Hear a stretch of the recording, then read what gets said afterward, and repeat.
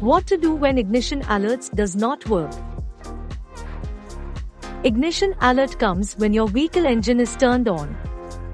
The moment you turn on your engine, your vehicle status immediately changes from red to yellow and an instant alert comes up.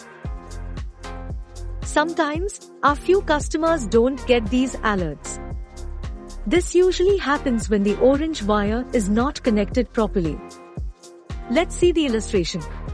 When you connect the red and black wire to the positive and negative, the device gets powered up and starts sending live location. But the vehicle status is still red even though it is moving.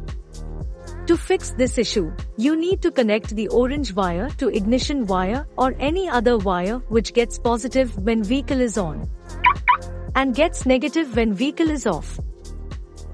1 lap.